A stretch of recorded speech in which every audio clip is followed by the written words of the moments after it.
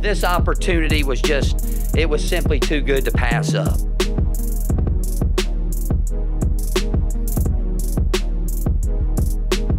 Jobs like Sanford, they don't come around very often. A rising program on things that I value: faith, honor, commitment, discipline, and character.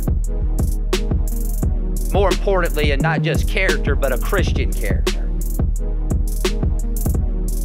Tomorrow's success in the classroom, in the community, and on the field starts today.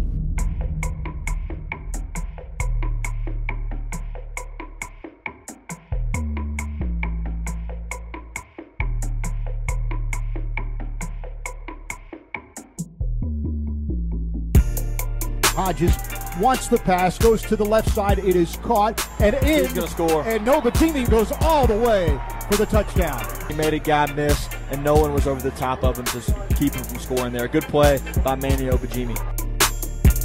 3rd down and 1. Hodges to pass. Sideline, caught, and that should be enough to go all the way. No one's going to catch him. Touchdown, Sanford.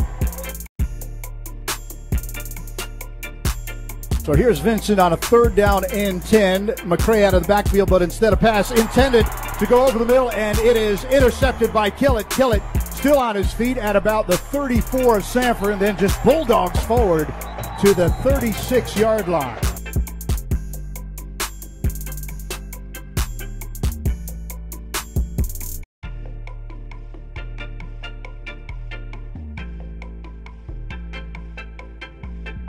He goes back to throw, goes to his right, has a man open, complete touchdown, Gavin Sinclair.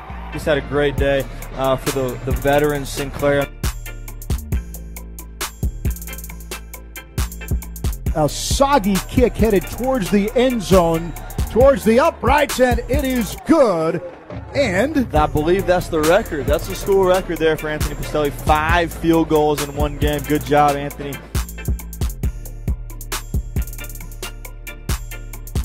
Much needed win. I thought our defense, of course, they played well. It's hard to get a shutout offensively.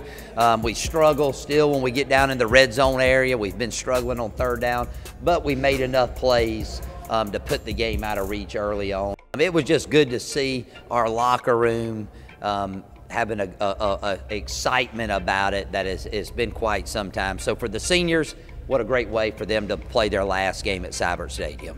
It's been a long time since we said it. Hey, I assure you that there ain't none like it.